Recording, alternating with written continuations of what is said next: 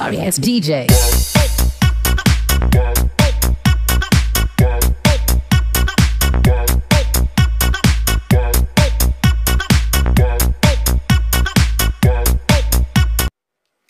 $20 Oscilloscope. This is the DSO138 Oscilloscope kit, which is an STM32 based oscilloscope kit which you can buy for $23.50 off of Banggood.com. And this was kindly or unkindly donated by a viewer in order to see how much oscilloscope you can get for $23.50, including shipping from China. And the short answer is actually a fairly good amount of stuff. The scope, I believe, is specified for a 200 kHz analog bandwidth, which isn't particularly spectacular, but I mean, to be kind to it, you might view this thing as more of a graphing multimeter than an oscilloscope, although it's probably going to be a horribly inaccurate graphing multimeter. But anyway, you do get a fair amount of stuff for your money. You get a board which is tin plated. It seems to be a fairly high quality, nice and shiny, no gunk. And in this version, there's another version too, but in this version they've gone through the effort of soldering about 10 or 12 SMD parts for you, including the microcontroller and what I'm presuming to be an op-amp, which is a pretty nice touch. You also get a little tiny colour LCD with it, which I'm very much hoping isn't cracked and ruined, because this is basically the package as it arrived. It was wrapped in a couple of rounds of really thin, foamy stuff, which really wasn't confidence instilling. And there's not a trace of anti-static stuff going on, so that guy there might not have had too nice a life thus far, sitting on a large EMI-friendly board with virtually no terminating component installed. Beyond that, you do get a surprisingly nice feeling little clampy probe thing with it, which this thing is much higher quality than I would expect. It's even got a gold-plated BNC in there. So I'm not expecting it to actually be a proper coax, but it's going to do for 200 kHz sine. Good enough. And these manuals you get are colour printed on not super high quality paper, but they seem to be of relatively high quality with okay quality instructions for how to actually assemble this thing. I'll go through those in a bit more detail, but at a glance they seem to be well enough. They should be understandable. Yeah, you get this assorted bag of things which are supposed to go onto the board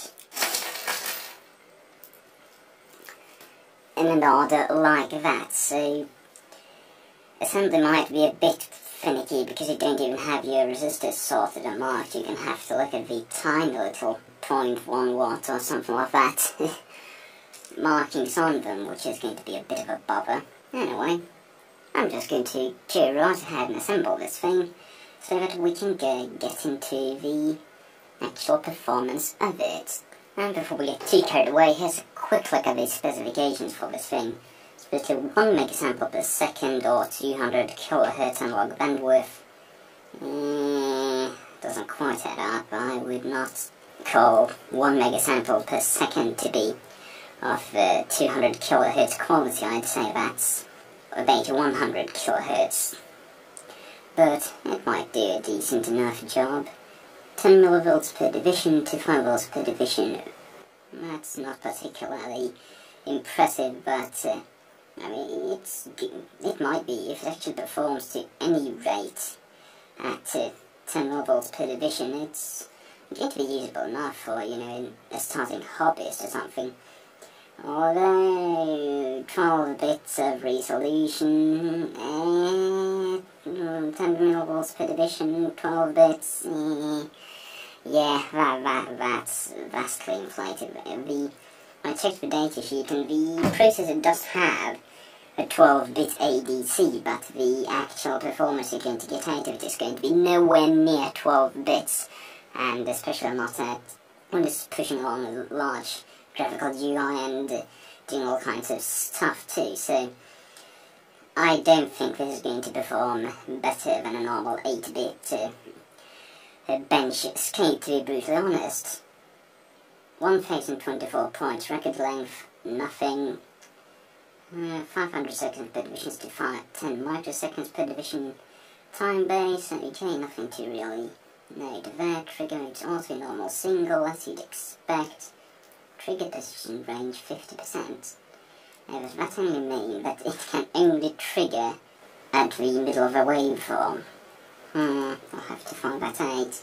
9V DC power supply, 85 volts, 120 milliamps.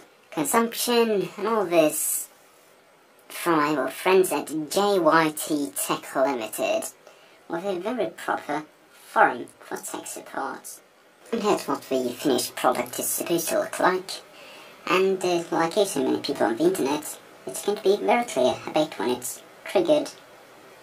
Beyond that, it looks relatively useful. The UI prints on the circuit board is relatively logical, and I can see that UI working well enough for a button-based strip, although you'd probably want to make this in some kind of box or something, so that you're not fiddling around here when you're trying to measure some higher voltage signal, because this thing supposedly does 50 volts peak or 100 volts peak to peak without exploding, so you could have a fair amount of voltage right around a BNC.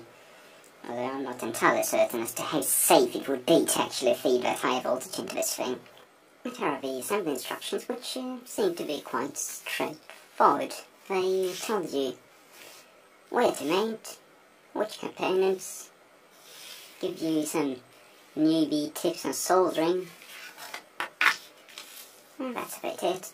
They also provide you with a bit of basic troubleshooting if your finished product doesn't quite work. I'm just generally impressed by these. They seem to be of okay quality. But the probe, as you might expect, is a venerable antenna, because this is what you get if you just hook one of my normal, cheap Chinese, but a bit more proper probes to the output of my analog scope. And if we just take one of these and put them there, we get enough interference entering the probe to actually upset the quality of the output signal on that pin. It doesn't matter which probe we trigger on, we still get noise, because I've got a light fixture sitting there. If I just flick that off, everything's hunky-dory, so not the highest fidelity probe, but it'll probably do for really low frequency stuff and really high voltage stuff, although it is a ×1 probe, so I would not feel comfortable putting a lot of voltage into this, nor the rest of the scope for that matter. And here are the parts you get to make yourself. We've got a crystal, I think it's 6 electrolytic caps, a large choke, a couple of small, I think they're adjustable chokes, a lot of 100 nano caps, a few minor ceramics, 4 TO92s, a couple of diodes, and a lot of through-hole resistors and a couple of through-hole chokes, I believe, and switches, headers. I'm not entirely certain what these guys are for, might be to mount for display, and a really cheap looking BNC, although it's couple plated, so got to give it that. Anyway, on to the challenge. As a quick look at the display, it seems to be completely parallel and stupid, nothing on the back side going on at all. Supposedly colour, I'm not certain of the resolution, might be 320 by 240, probably. I'll have to find out. Seems relatively solid then. No doubt due to these very easy to follow instructions, which do a very good job actually guiding you through it. I had no problems even in my impaired state to follow them, and you get these nice little tick boxes which are very clear and easy to remember to just blot something in once you put everything together. In the end though, I did end up with a mounted board. My kit included all the components, I haven't noticed anything missing, and I can indeed attest that this works. There are a couple of things which are a bit tricky about this board though. The first one was that I managed to absolutely melt the BNC. The plastic in it is not solder resistant at all, and it takes quite a bit of heat to get these very thick tabs there to actually heat up enough for the solder to grab them properly. So when I had this mounted, I noted that the center pin was about 2mm off center. But I managed to straighten that out good enough. I don't think it ever quite fit a BNC connector properly, to be honest. And I'd also forgotten, when first testing this thing, to short this little jumper here, which it does say in the instructions to do. But I, for whatever reason there might be, forgot to do it. And the scope worked fine, it seemed, but I think it had a bit of an excessive DC offset, and I haven't been able to really figure out what that jumper does, not that I have looked very hard, but the DC offset got a bit better once I shorted it. There's also another jumper down there, which you're supposed to short after checking that the 3.3 volt regulation of the board works, which is probably this regulator here. And this just jumpers power onto the processor so that you have a chance to check that you don't have, 12 volts going into your processor and frying everything and ruining all your hard work. They don't tell you how to measure it though, they just tell you to check the test point here, test point 22, but they don't tell you where to reference it, but that's obviously to ground, which you can get from the DC plug somewhere around there, or just a pin of a regulator. All in all, the board was very easy to solder, save for the BNC. The board was very clean, there was no excess oxidation, no nothing. I'm honestly impressed by the quality of the board. I haven't noticed any pad falling off or anything like that. All holes are through plated, so a big thumbs up to whatever the company name is called for producing a proper board. And here is the display board. You have to solder the jumper onto it yourself, and I believe these two are just there, as well as these two pin headers to hold everything in place. It just goes in like so, and it sits there quite sturdily. Oh, one thing I'm very unimpressed with is these clacky, ticky switches. These do not feel as if they're of a very high quality, and I would suspect these to fail quite quickly compared to the rest. The tactile switches are of very okay quality. They feel exactly as you would desire such a switch to feel like, but yeah. These are probably best to be replaced by something else, like just using off-board switches if you're going to do a lot of range switching. These two change the input voltage range, and this one changes the probe coupling. Anyway, let's peel this tacky thing off, revealing a matte LCD. I thought it was going to be shiny. And apply some power. I've got a big 9 volts DC in this plug, and it does boot up. Johnnytech.com, and there we go, we've got a little trace. Now the first time I paired this up, it had that DC offset error, which I fixed, and it does tell you in the manual how to address the DC offset calibration, but I haven't for the life of me managed to turn it incorrect again. And I can't really seem to enter the 0 volt calibration mode for whatever reason. So I can't show you how to actually do that. Not certain if that's a bug or a feature. Anyway, as far as the capability of this thing, you're basically looking at everything right now. We've got a reset button down there, an OK button which just does run, stop and random stuff around, a plus and minus button which adjusts your parameter, and a select button which chooses which parameter you want to use. And you've just got some real basic ones. You've got time base, trigger mode, auto, normal, single, short, up slope, down slope, and you've got this took a long time for me to figure out. You got your trigger level here, which for the keen eye it's obvious that this purple value represents that, but I took a long time to figure that out since I had a DC offset issue. So this value didn't at all seem to coincide with the trigger setting, but the purple value is your trigger level. And we'll get to quite a bit more depth about the triggering in a minute.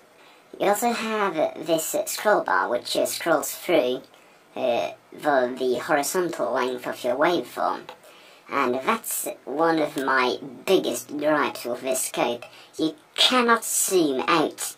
You cannot get the entire length of captured data in one screen. And look at the rate this thing moves. I'm holding a button and it doesn't go faster if you tap it. So scrolling, scrolling, scrolling, scrolling, scrolling, scrolling. And there we go, at the end. And now we've just got to get back.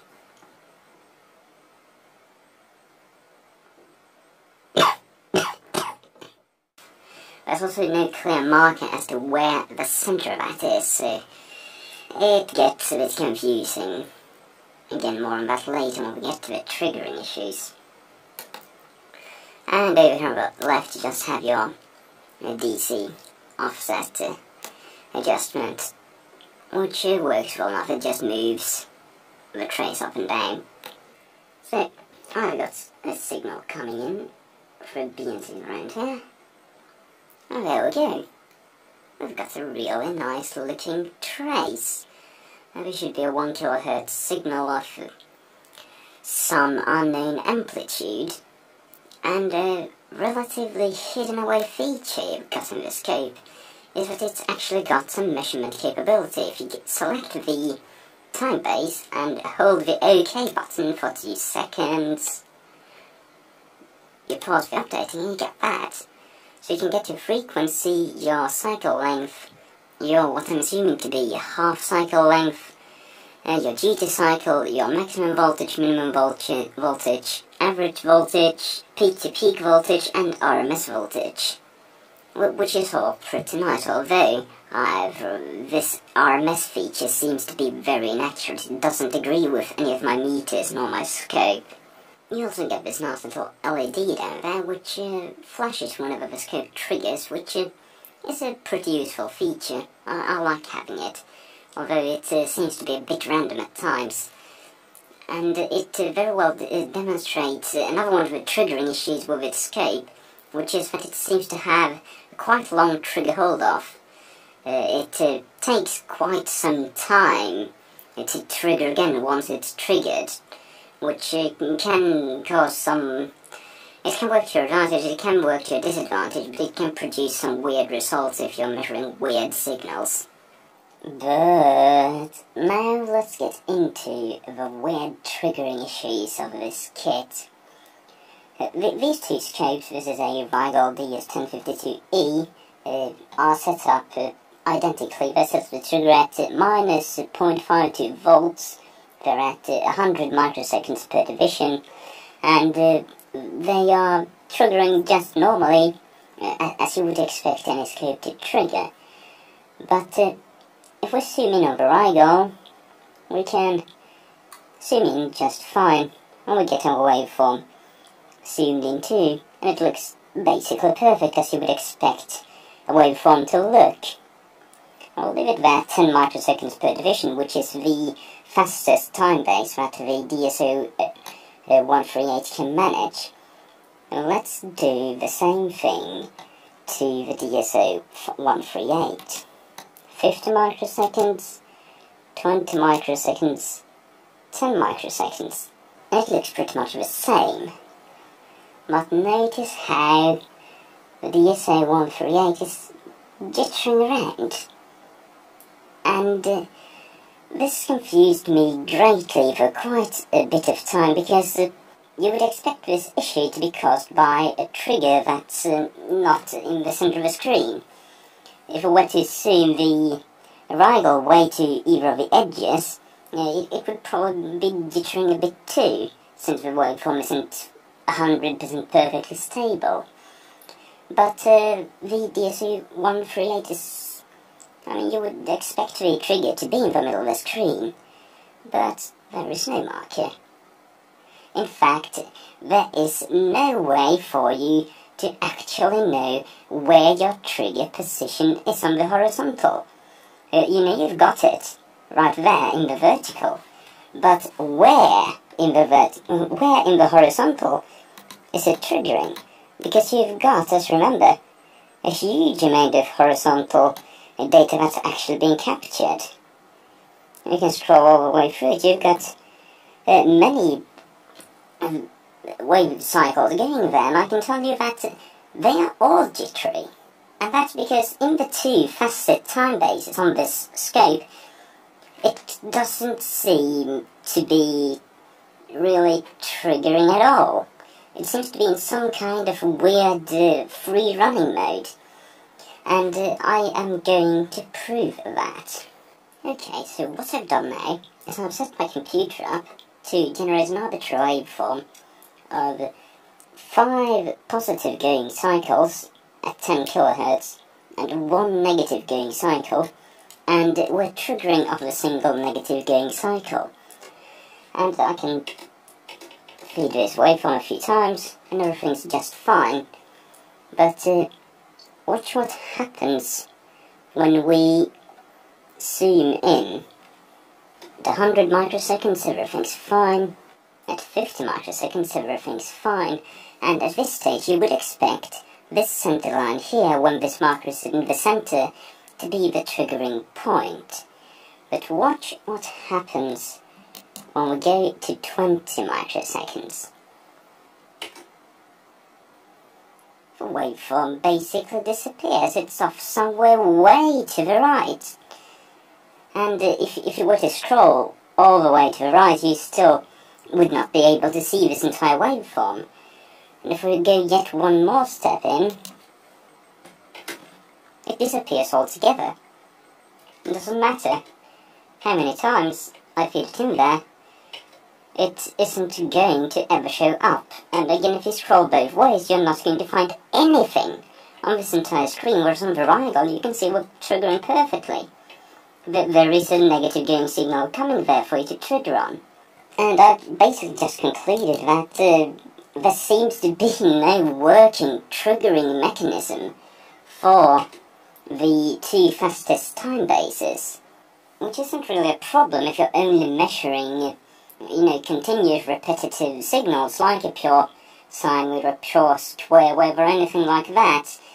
But if you've got anything which is kind of intermittent or you want to capture it, you are just out of luck. Because I've spent a few hours playing with this, and I have not by any means managed to get it to actually trigger on anything beyond a repeating wave in the two fastest time bases. The fact that the fastest time base you get is 10 microseconds per division also presents a bit of an issue when compared to the scope's advertised analog bandwidth of 200 kHz.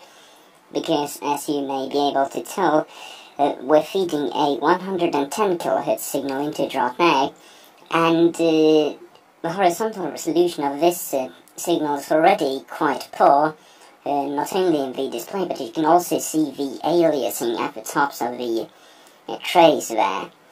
So, yeah, judging from this, I would not honestly call this a 200 kHz scope, because performance at such a high frequency is going to be abysmal, and at a trace that is twice as crowded as this one you're viewing right now, it's not going to be very useful at all.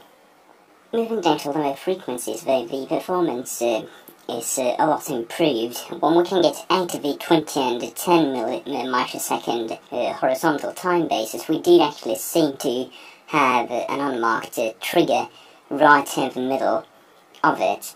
And it still has this weird horizontal, I want to say trigger jitter, but I'm not entirely certain as to what it is. No matter the frequency and no matter the time base.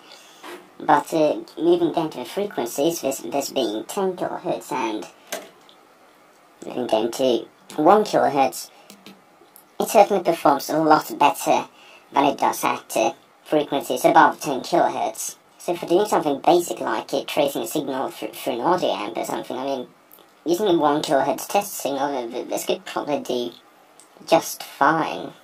As for the accuracy of the parameter measurements, they seem to be close enough to what you'd expect.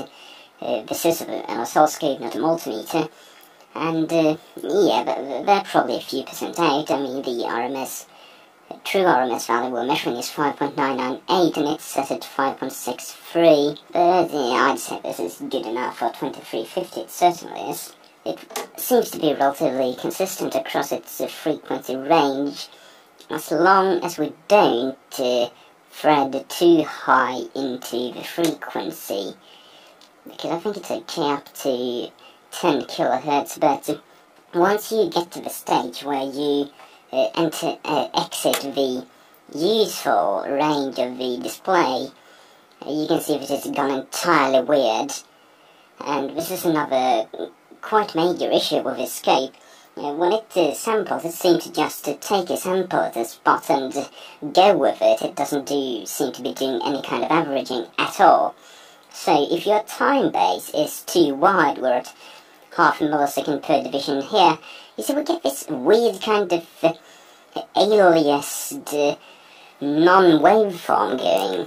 And if we can even zoom even further out, it kind of just keeps going.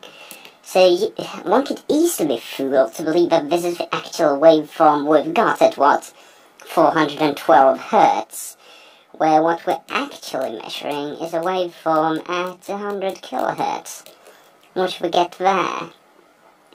So that again is a relatively major issue with this thing. And if we compare it to the Rigol, which is set to the half a millisecond per division we were having earlier, it's doing it properly. It's displaying that you're obviously out of range, instead of just pretending to show you something it doesn't actually have. It should also be noted that it does begin to roll off before even reaching 100 kHz, because now we're measuring 4.83 volts RMS, where we're still measuring about 6 in reality. Let's just step that down a bit and see where we actually start to roll off. 60 kHz, 50, 40, 30, 20, 10. Yeah, we're basically starting to roll off after 10 kHz. That's not too good at all. I mean, my multimeter's got a wider frequency response from this thing. No good, especially not for an advertised 200 kHz scope. The good thing about this scope, though, seems to be that as long as you actually stay within its capability, which I would reckon to be any audio frequency signal between, 0 to 20 kHz, I would say that it actually performs quite admirably. You can see it compared to the Rigol over there. And as far as a general waveform presentation is concerned, it's doing a very good job.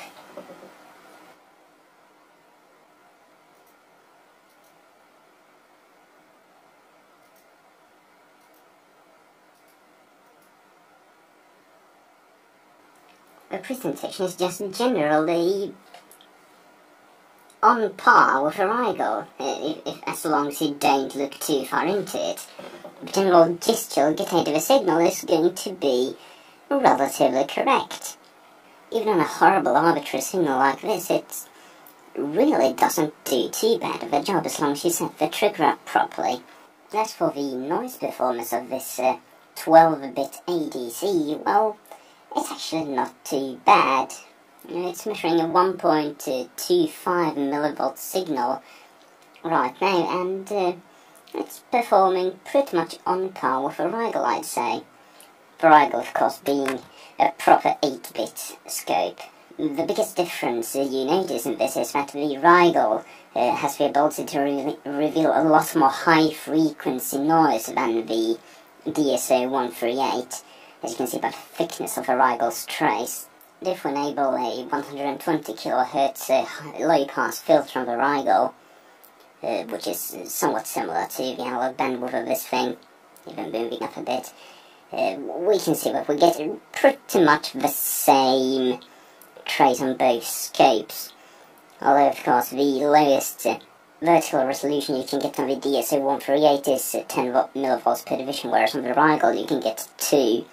So again, with a Rigel you can get a quite significantly higher resolution. But there's a couple of orders of magnitude price difference between the two as well, so I'm definitely not going to complain about the low signal performance of this thing. It's performing very admirably. Although when it comes to seeing repetitive analog signals through the noise, it's difficult not to appreciate the smoothness of an analog CRT. And the DC voltage accuracy is...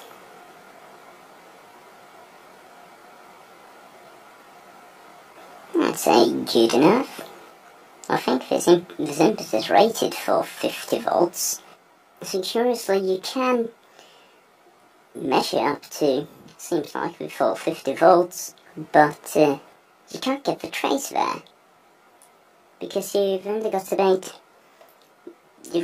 50 volt span on this thing, so you would have to move the waveform all the way to the bottom to actually measure plus 50 volts, and all the way to the top to measure minus 50 volts. So that's a bit weird, although we are almost spot on accurate even in this mode when we're at the low range. So that's a nice touch. And it's not a reference by any means, but it does decent DC voltage. You could probably improve the absolute accuracy by tweaking some resistors, because I noticed when I mounted it that quite a lot of the resistors were right at the ends of their tolerance values. So I can imagine this thing not being entirely unworthy of actually having some slightly better resistors installed, although this inaccuracy could be due to just poor calibration of the ADC in the process, and I'm not certain what you could possibly do about that. Although for those of you with hacky inclinations, they do advertise that you can program the scope yourself, and you can get probably full connectivity to the microprocessor with both some kind of programming header, a serial port, and a USB interface. And there you have it, the DSO138 oscilloscope kit. I got this one donated to me for $23.50, including shipping of a Banggood, but I don't think those are actually are an authorized distributor. You can find a few more on the official website for the manufacturer. So would I recommend this thing to anyone? Well, I really can't fault it for too much for being a $20 class instrument. As a kit, it really works quite well. The documentation is excellent, and it will come together easily. The parts you get are pretty cheap, generic Chinese, but you can replace those if you wish to. And the performance, I don't have a 200 kHz signal generator, but just by using my 100 kHz generator, I'm pretty certain that this thing is not going to perform well at all at anything about audio frequency. So if you want to do anything beyond really basic stuff like low frequency LED dimming, or perhaps some kind of motor drive stuff, or audio amplifier troubleshooting, basic audio amplifier troubleshooting that doesn't involve trying to measure distortion, then I would say that this thing is a quite reasonable option if you really are that strong for money. Yeah, I could have seen myself using one of these a few years ago, back when I was in school, so if you think this will suit your application, go for it. For the price, I don't think you can do much better. And that's about all I've got to say about this. If you have any comments or any measurements you'd wish me to perform this thing, or any test which I haven't included in this video, leave a comment and I might I will respond to it, and if it's interesting enough I might make a follow-up video. In the meantime, thank you for watching. Cheerio.